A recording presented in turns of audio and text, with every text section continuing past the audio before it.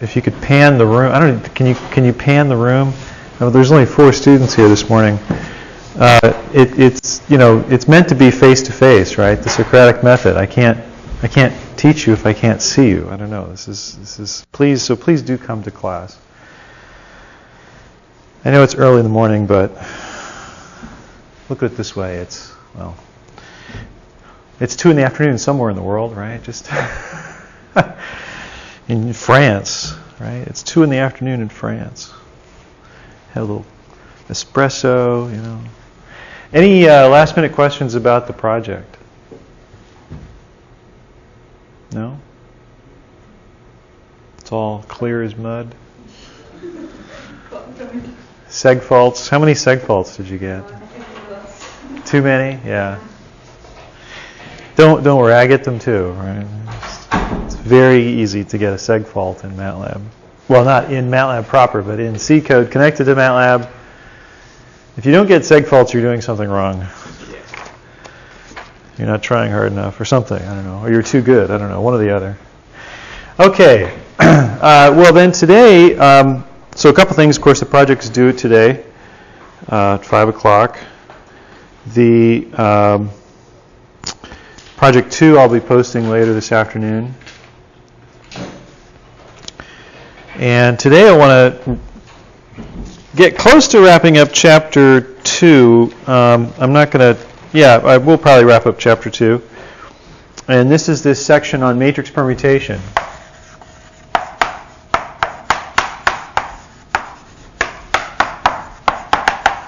But first, one last discussion of vector permutation. Yeah, Spencer. For the second question on the homework, am I correct? Like, if you use CS_sparse to create a sparse matrix, doesn't it automatically? It's already sorting everything. So, like, is there a way to test whether or not it's actually sorting? Because if you try to make it like a matrix, like the way that you usually do it, it's already sorted, I think. Doesn't that sort already because it uses transpose? Yeah. So it's already sorted if you use that, so you can't use that to test. Okay. I'm not sure I understand your question, but let me try to parse the question. The question is this produces a valid MATLAB matrix with sorted row indices in each column? Yes. And so does that function? Yes. And you're mimicking the functionality of both of those 2 different functions with a different method. How do you test? And then how do you test it? That's why I gave you Spock. I know I can test and run with Spock, but it doesn't like. Spock will tell you if the row indices are out of order. Oh, it will? Yeah. Oh, I didn't. Yeah, it checks for that. I didn't realize. Oh yeah, it checks for all kinds of things. Okay, that's cool. So I yeah. just tested to make sure it was like valid of like the right data and everything. I don't know. Okay, so yeah, if it comes out with that would be illogical. That means you're right, or if it comes out like an answer of 1, that means it passes. If you get an error message, then it's wrong. But if you get a 1, it means true. It means it's okay. If it's it returns if it is 0 or. All right. So actually, my question is like, how do I put in a matrix that's not in the right order? Oh, and that. Get it to run, and then I can run my code to fix it, and then run. Oh well, no, you can't. You can't do that. But what I did suggest is this following test. So you extract. You do this in just pure MATLAB, right? Okay. So, of course, you're writing your own find. That's another story. Yeah. So this pulls out the components of a sparse matrix. Okay. And so what I suggested is you do nz equals length of x. You get yourself a random permutation. So you randomly jumble your inputs. Wait, that's not right. I tried using something like that, but yeah, randperm nz. What? Okay, never mind. I tried to use the permutation matrix, but that's still in the right order. Randperm. Yeah. Okay, and then you do I equals I of p, j equals j. I think I mentioned this in one of the earlier classes. X, does it ring a bell? So you randomly jumble up your triplets. Okay. Now your triplets are out of order, but now if you do A equals sparse of I, j, x, m, n, or maybe c, it'll recreate the matrix. So this pulls apart a sparse matrix and puts it back together again. Okay, and so, of course, you're writing your own version of this code, and you're writing your own version of this code. So this should work, and if it doesn't, something went wrong. Wait. You're supposed to write. I thought you were supposed to write like a sort. Well, yeah, you're writing a code that does this. It takes the triplet form and puts it into a compressed sparse column form.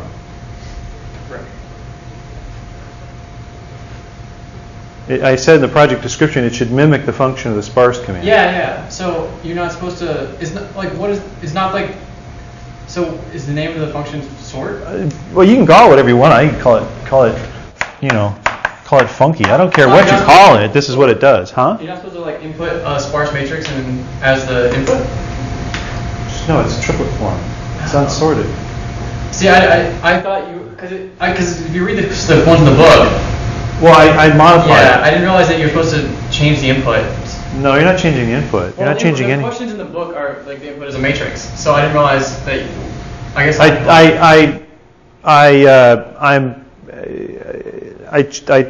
I started with this logarithmic time sort problem in the book, but then I changed the problem in the project description. I'm not saying just do 2.8. No, I know. Okay. So I mean, I saw that it should work like that, but I didn't realize it was supposed to take that as an input. Yeah. That's what the project description says. It should act just like this. Oh yeah, I know. See, I didn't realize act like that was like. That's the spec. Okay. Yeah. Okay. All right. So but I mean that's not that to fix. Okay. So when we take C minus A, we should get an all-zero sparse matrix. I'm sorry? So when we take C minus A. Yeah, you could. Well, yeah. C minus A will give you an all-zero sparse matrix.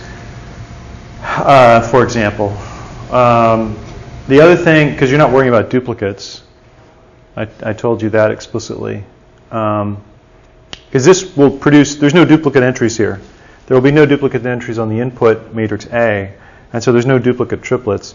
If there were duplicates and you sum them up, which you're not doing, it would be possible to get small differences hidden here, because if you add two numbers, I mean, addition is not associative and commutative in floating point arithmetic. I mean, in CS file, do we need to check the input, whether it is a sparse matrix or not, or we assume that it's always a sparse matrix?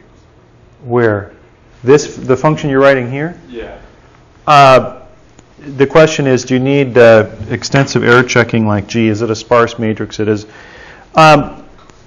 If you really did it right, yeah. But there's a lot of error checking that could be done, that ought to be done in a robust code. But you don't need to do all that if you don't want to.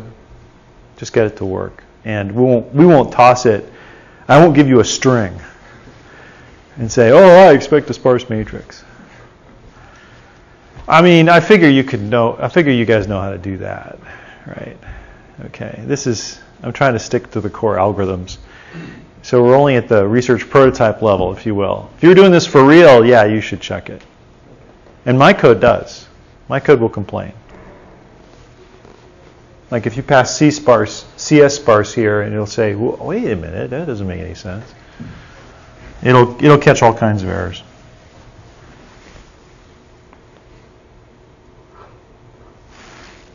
Any other questions? Yeah. So for grading, are you looking primarily at does it work or not? Or yeah. Functionality. Well, for grading, the question is, am I looking for whether it works or not? And the answer is yes. And it's mainly that it's not like inside what we're doing. Oh, inside what you're doing does matter a great deal. Yes. If you do this, I will puke. If you take that much time, I will actually shred your code to bits. Okay. Memory leaks and such. I'm sorry? Memory leaks. Memory leaks, I'm a little less worried about. MATLAB, I mean, in fact, MATLAB, if you look carefully at the code, what's happening, you're not actually calling malloc, you're calling mxmalloc. Mxmalloc is much more sophisticated. What it does, it says that when your mex function returns, if you've mxmalloced an object that you haven't freed, MATLAB will free it for you, so there's no leak. So, yeah, a memory leak, I'm not, I mean, Yes, if this were real code, you would get rid of the memory leaks. And I'll look at that and I'll kind of cringe. I'll think, oh, you get a memory leak there, you know. Oh, yeah. But I won't grade you down for it. I'll cringe, but I won't. But if you do this, I will slaughter you. Okay? All right? Because this is not a sparse matrix algorithm. You're supposed to do n log or k log k. All right, where k is the number of non-zeros. Which, by the way, is what the sparse function in MATLAB is based upon. It does a logarithmic time sort on the inside. My code doesn't. My code is different. It does a bucket sort. But it has that extra time complexity of m in there, which is no big deal, right? Well, it is in some certain cases. I broke the. They tried to incorporate my version of sparse, not from the book, but from another package I have. So I wrote it for them, but they didn't tell me about this bioinformatics toolbox, and they put in my code, and it promptly broke their toolbox because m is a billion or 10 billion or whatever, and you don't have the space or the time or the memory to store m. The k was 100. Okay, so there's a huge difference. Of course, the proper solution then would be to choose the algorithm based on the input. Is m enormous compared to k? Whoa, okay, let's use a logarithmic, n log n time algorithm. And if number of non-zeros is larger than m, well, then use the bucket sort. Or the bucket sort requires workspace. If you attempt to allocate workspace and you fail, do an in-place sort. See, I mean, there's all kinds of things like that that could be done that aren't done. But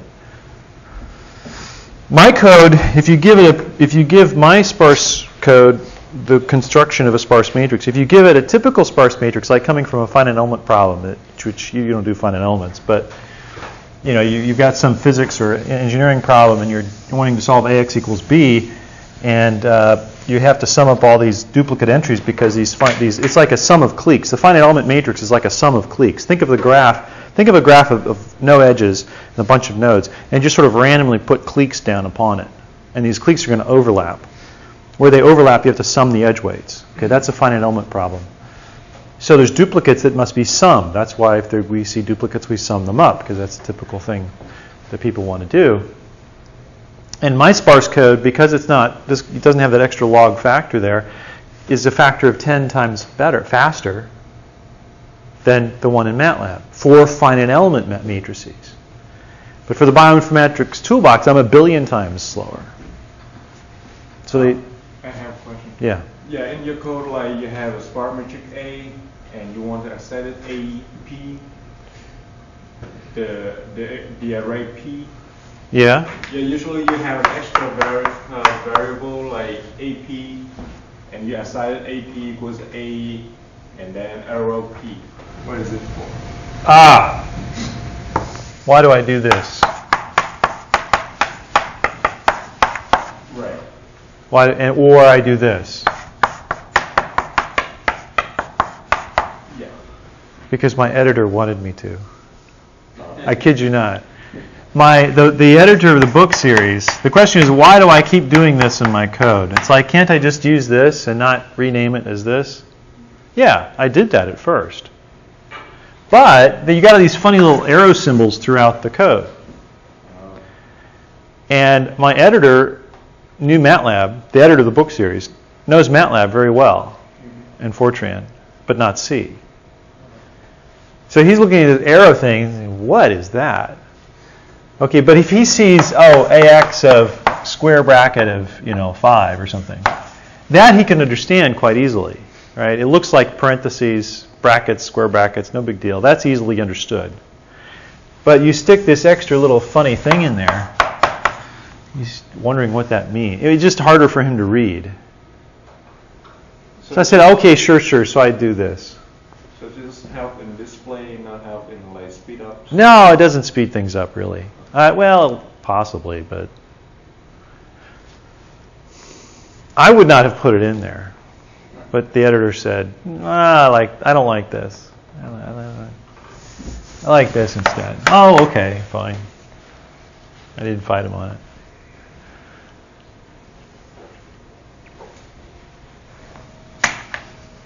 There are cases where copying into temporaries does save you time. I don't think that's one of them. It might be, but I don't think it is. But yeah, it is a style. It's only a stylistic thing. It does actually cause a little bit of problems because what happens, there are a few cases you've seen where I've had to reallocate the matrix to make it bigger, more non-zeros. In doing so, I grab the struct and I resize these arrays and fix the pointers accordingly and fix the matrix and add more entries. Well, these pointers have changed, so these get updated by the Sparse function, but the CS Sparse function can't update these because these only exist in the caller.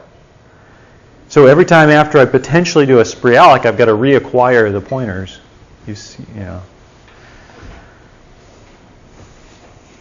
does that mean that when we're doing our projects, we can use the...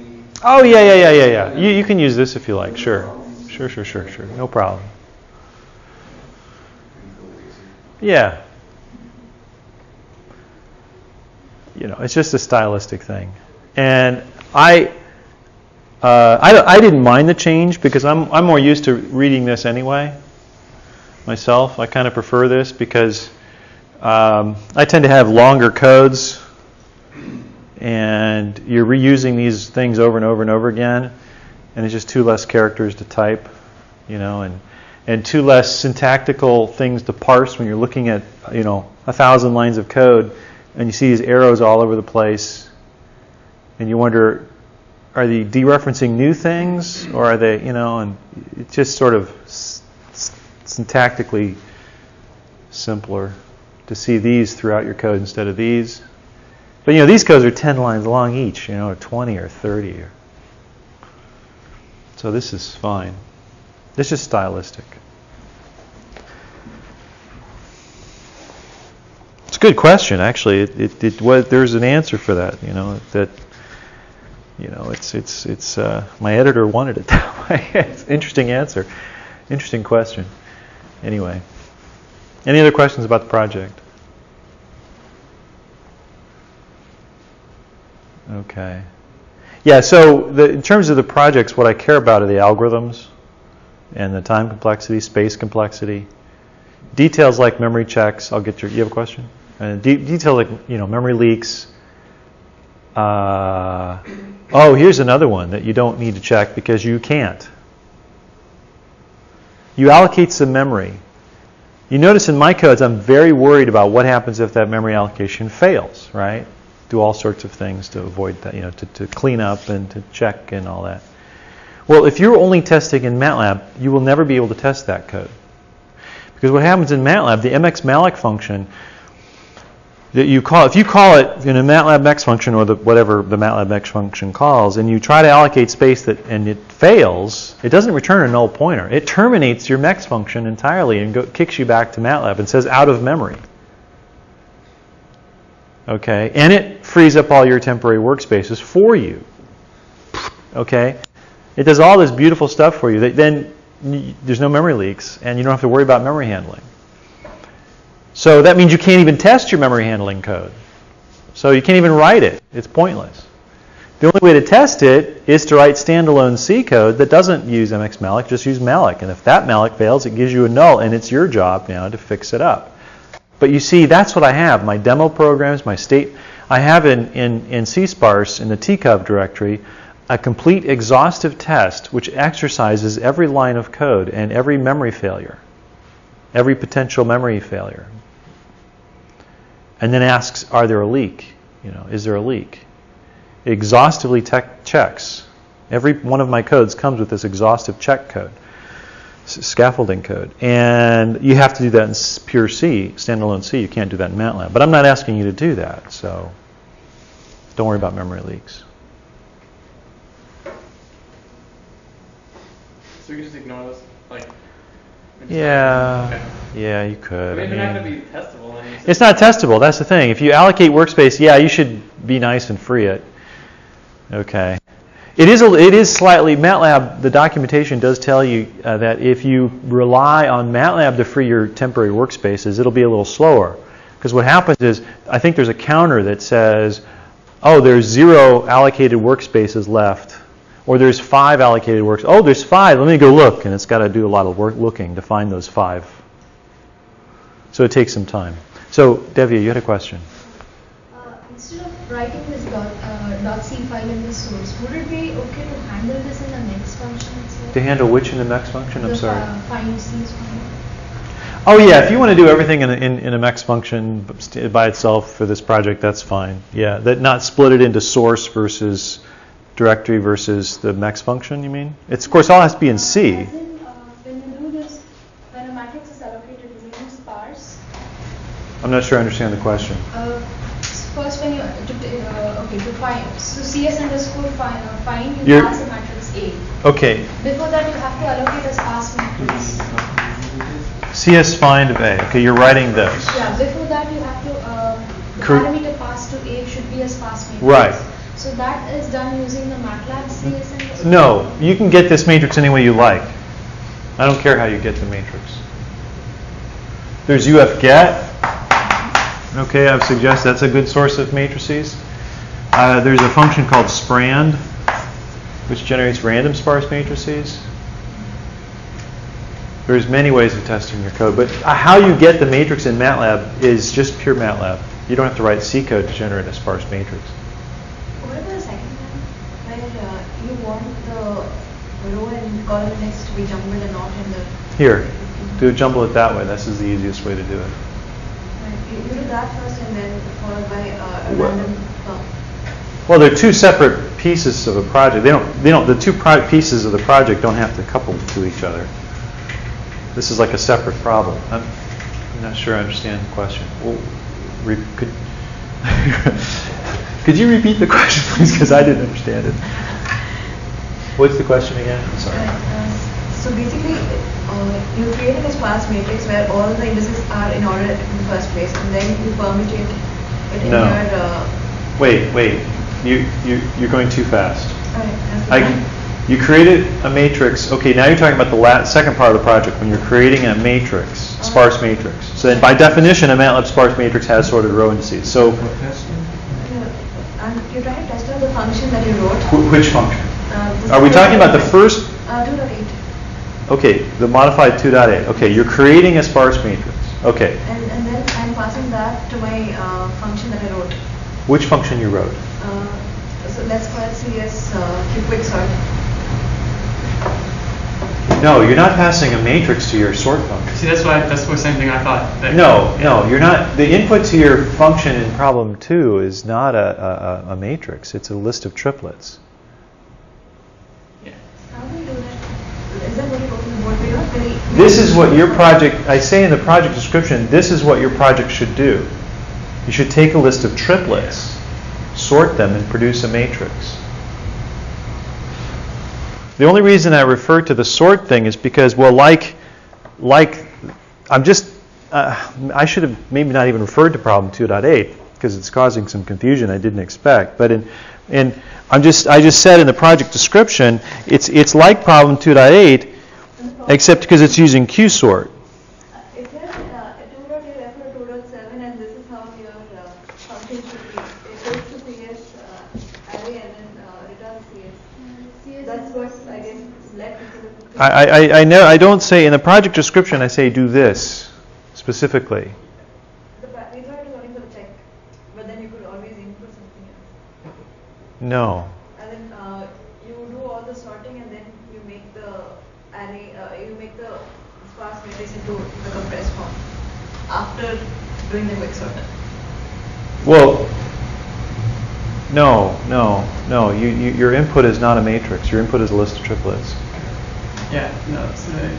Like you said, it should act like this. I didn't realize that meant like. That's what it does. That's where it's confusing. I didn't realize that was the list of inputs. So that's the same question that she didn't realize. I'm pretty sure. How would I even check it? Because if you just pass a matrix, it's like every way that you've been shown to make a sparse matrix is automatically sorted. Well, yeah, yeah. But this way, obviously, yeah, now you can check it. That's what my question was. And it's the same thing.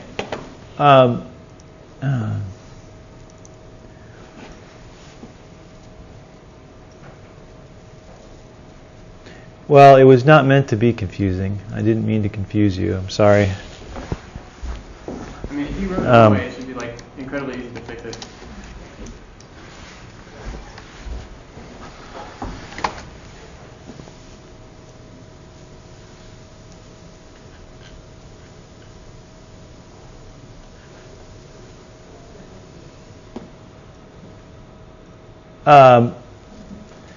Your function should act like this in MATLAB.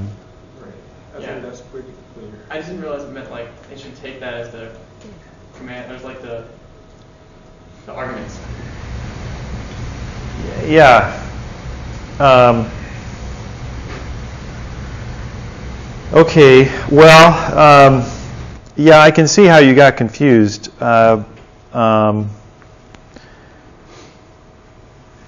If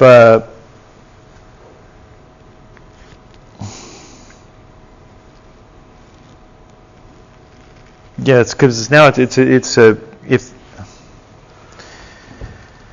Oh, let's see. I tell you what. Why don't we do this? Do you understand what I'm supposed to do now? And for those of you on tape, I'm sorry if you're not here. You know, what can I can't talk to you, right? So, so listen to the tape. I don't know. You're responsible for what happens in class, right? I mean, when I say things in class, I expect you all to know right away. But what I could do here, and I'll post an announcement as well. But if you were confused by this, I mean, I could give you some more time to fix it. If and I apologize for the confusion.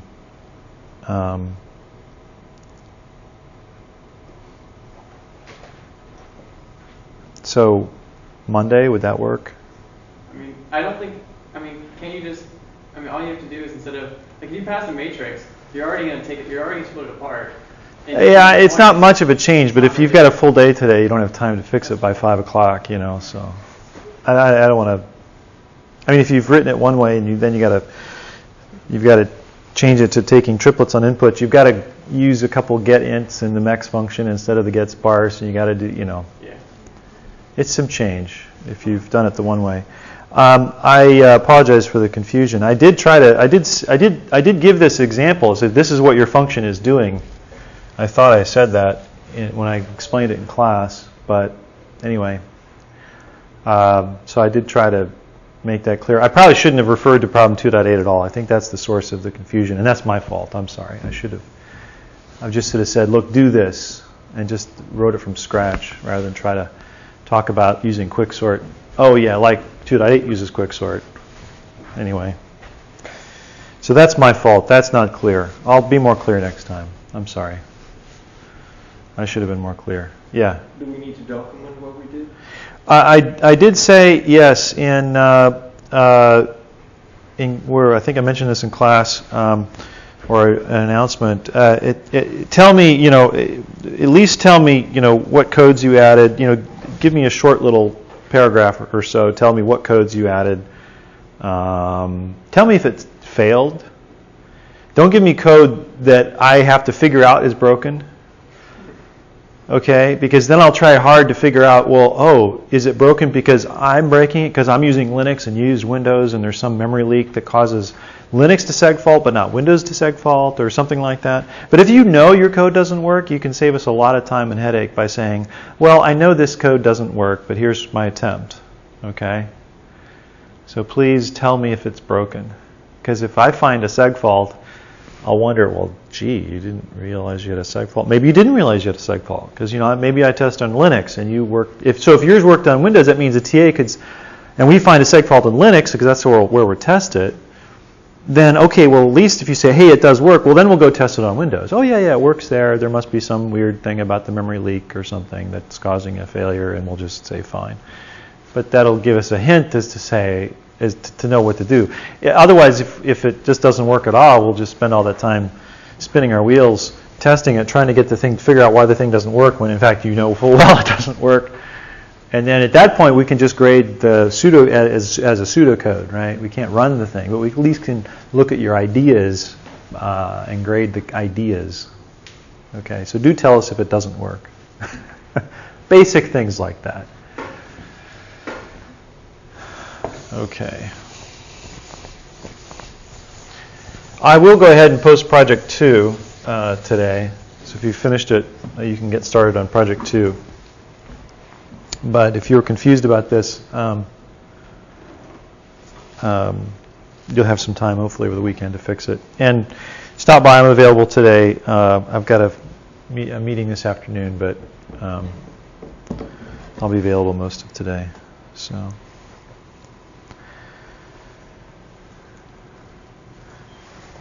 Any other questions? No. Sorry. Do I see the look of? I don't see the look of panic in your eyes, do I? Okay.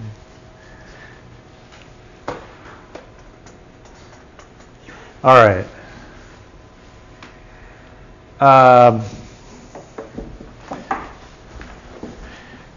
Well, with that permutation of project 1, back to permutation.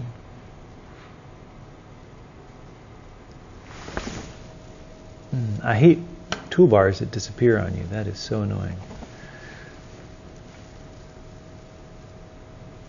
Well, but I don't like Windows anyway, so who am I to complain? Okay, so one last thing about permutation vectors. So here's how to compute the inverse of a permutation vector. Remember, and I think this is personally, but then I'm dyslexic, so maybe this is not how you like to think of things. But I like to think of the permutation vector as P of k equals I, okay, where k is referring to the new and I is the old. So it's P of, in other words, P of new equals old is a permutation vector.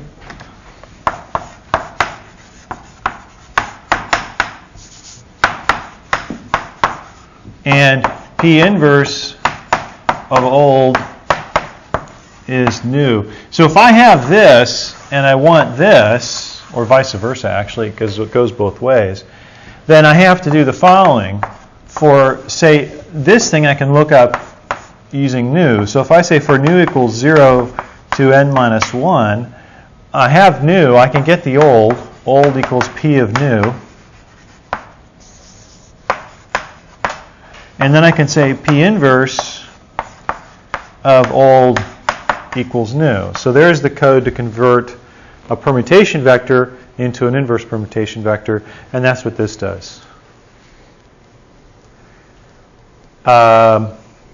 And what's a few other curious things about this code, actually. Of course, a null permutation vector is implicitly identity.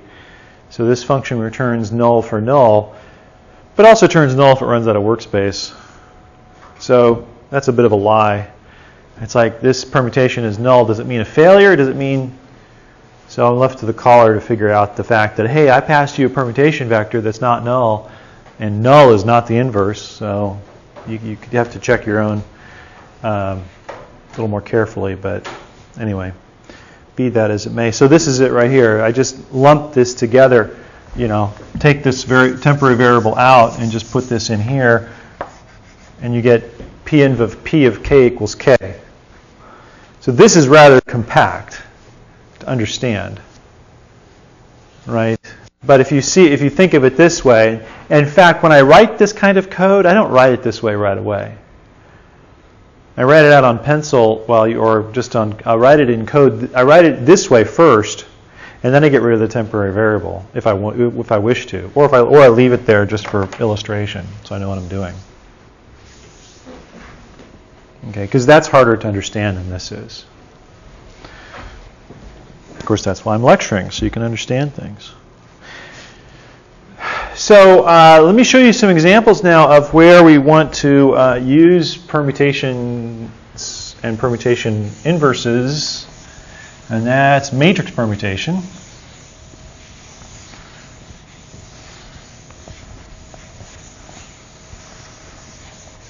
Okay, and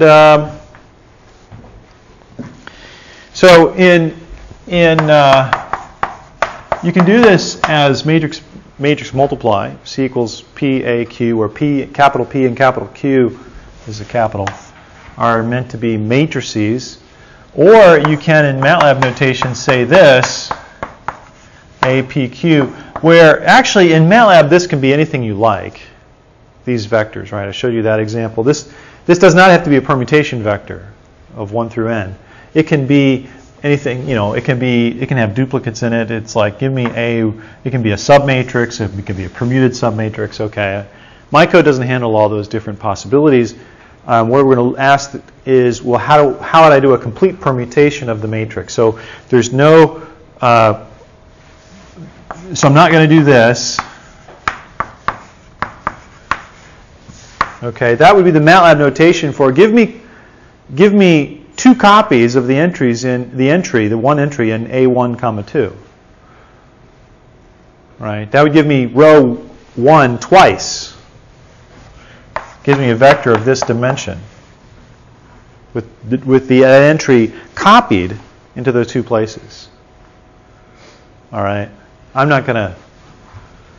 You try this in MATLAB; it'll work just fine. But I'm not going to handle that. This is not the purpose of this function. I'm assuming for the moment that I'm going to just permute a matrix using permutation vectors. So to do this,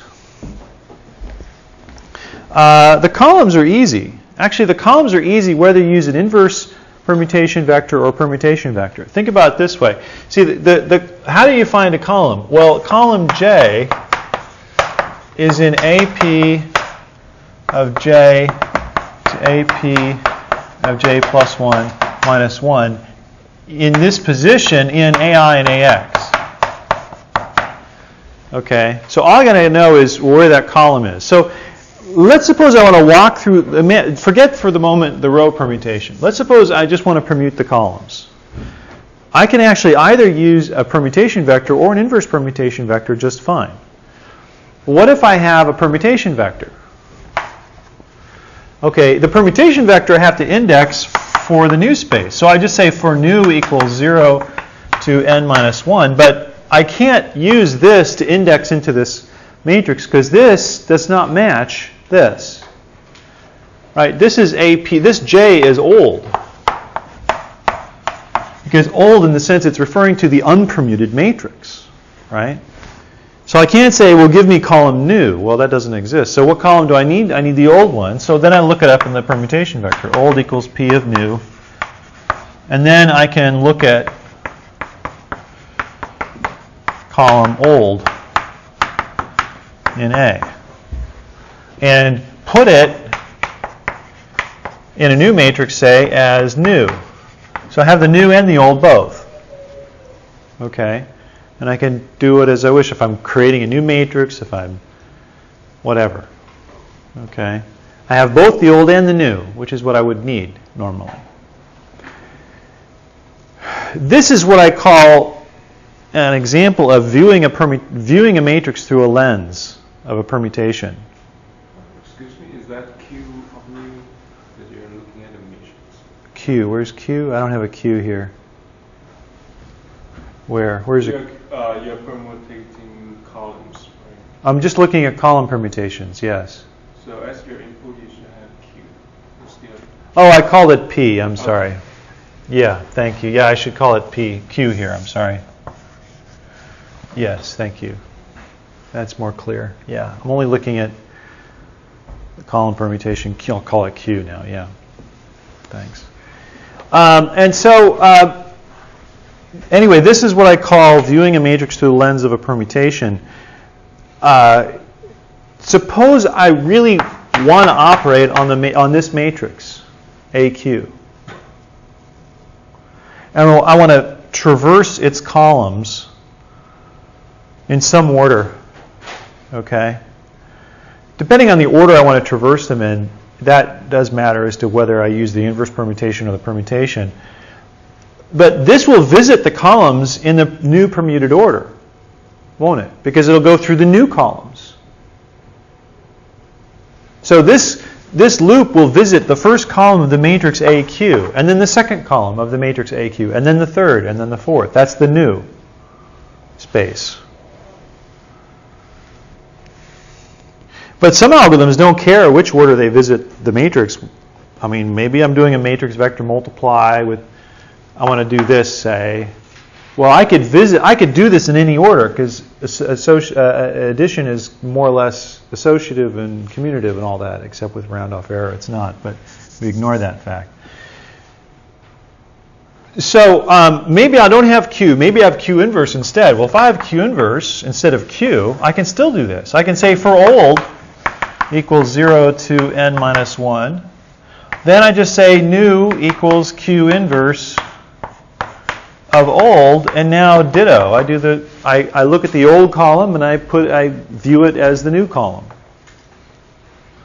Okay, so when you're looking at columns, it's quite easy to use either the permutation vector Q or its inverse Q inverse. It does affect the order in which you're going to traverse the matrix, but you can view this matrix, you can extract entries out of this matrix without making a copy of it. You can extract entries out of the permuted matrix without making a copy of the permuted matrix using these either Q or Q inverse. Which you use will affect the order in which you visit the columns of this permuted matrix, but if you don't care, you can use either one. If you do care, you have to use one versus the other. This will visit them in the order of which they appear in A. This will visit the columns in the order in which they appear in A times Q, the permuted matrix. Take your pick. So columns are easy to do one versus the other. Row indices are a little trickier. Okay? Because we can't just say, oh, go for each row 0, 10, minus 1 and do something with that row, because you can't take this data structure and say, give me the ith row, give me the 27th row, please. We can't do that. Well, you could, but it'd be pathetic. Okay.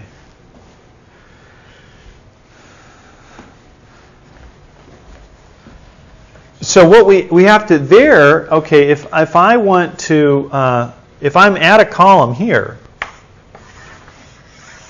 let's imagine we're right here, and I'm looking down a column of a matrix. I extract a row index. What is that row index? Is it old or new?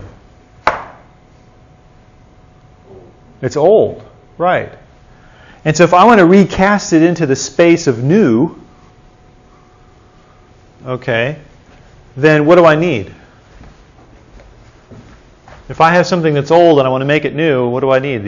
A permutation vector or its inverse? It's inverse, exactly. Because look, it's like a lookup table. I have a function, I give it the old and I get out the new. So I need the inverse row permutation. The column permutation, you can use either one. It does affect the order in which you visit the entries, the columns. The row permutation, on the other hand, if you want to traverse the old matrix here and view it through a lens and get out the new matrix row index, then I would need to say I new, if you will, equals P of I old, where I old is looked up, you look up from the AI array. You see that? So that's what this function does. It doesn't just traverse the matrix, it's actually constructing a whole new matrix. Okay, so here's the requisite, check to make sure I'm going to compress column matrix. Here's my editorial line that says, get rid of all the funny arrows. It's funny, nobody's ever asked me that question, so I've never had this to give little, but it's a funny history of this, is why this statement is here. It has a funny little history to it. I spallic a matrix here of size m by n. This is the number of non-zeros in the new matrix. AP of n, remember, is the number of non-zeros in the matrix. This tells me whether I need to also permute the numerical values, and this tells me it's a compressed column, not a triplet matrix. I've checked the failure, and then I get out the C matrix. I'm constructing C from A. You notice as input I have the row permutation P inverse, but the column permutation Q. I could have asked for Q inverse. There is, by the way, a typo. It's a trivial typo in page 150 or so, 151 in the book, where I have the list of all the prototypes of these functions, and I call this P, not P inverse. Okay, your version, your edition, the printing may have, I think I may have fixed it in the printing. You may not have that error. It's correct here. It's correct on this page of the book, and it's incorrect. If it is incorrect on page like 151, or 152, it's incorrect there. So then, what has to happen here? Well, K is the new column. Okay, so I'm using this outline over here. So K is new. K is the new column. So I'm going to walk through the new columns, and which is kind of handy because what that means is that I can easily construct the column pointers on the fly. So NZ starts out to be 0, and I'm just going to do my own cumulative sum as I walk through and build this matrix. Because, of course, as I permute this matrix, the column pointers of the matrix are going to be completely different than the column pointers of the old one. The column counts, the number of non-zeros in each column will be a permutation, but then the result of the column pointers is a cumulative sum of that vector. So it's going to be completely different. So I just compute it from scratch right here. And so I get out J is the old J equals Q of K here. This is the old column J and the new column K. And you notice I do this ternary operator check for Q. If Q is the null vector, then there is no Q. And then I walk through the entries of the old column J, and I copy over the numerical value, but then I copy over the row index, and I pass it through PINV, P inverse. So I'm doing this statement right here. I get the new row index out from the old one through, whoops, See, this is easy to make this mistake. Look what I just did. Do you see that? That's wrong. I said it was the inverse permutation, didn't I? You said it, didn't I? Didn't you? Right? Go rewind the tape, quick. I wrote it down wrong.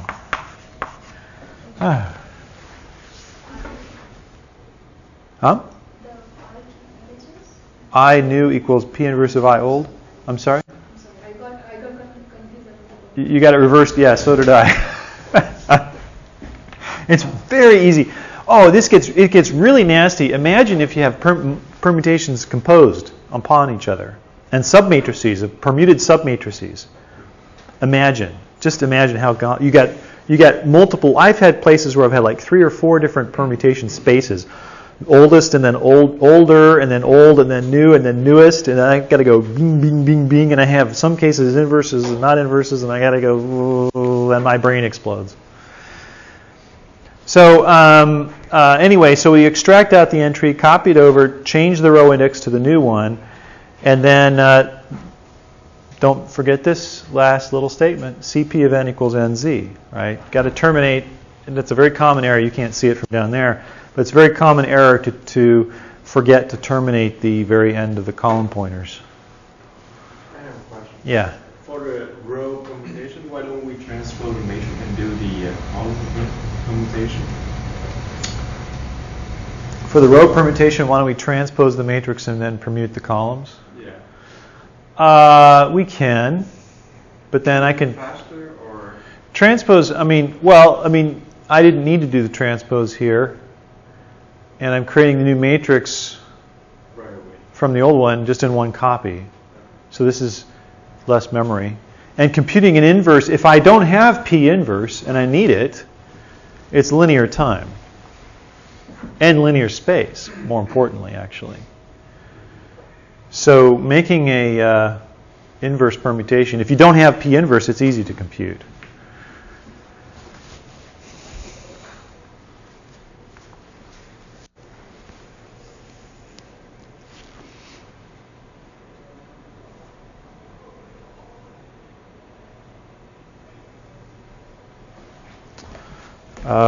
So that's a matrix permutation. And I've got probably 30 seconds left. I don't have time to talk about the last discussion, which is symmetric permutation, which takes 2 pages because it's here now. I'm going to assume that I have a matrix that's symmetric, and I'll just set up the problem. Basically, I'm permuting it symmetrically, PA, P transpose. And in C-sparse, with symmetric matrices, I assume that only the upper triangular part is stored, is of relevance. I don't have a data structure that tells you, or a flag that says, oh, this is a symmetric matrix, only look at the upper triangular part. It's only how you use it.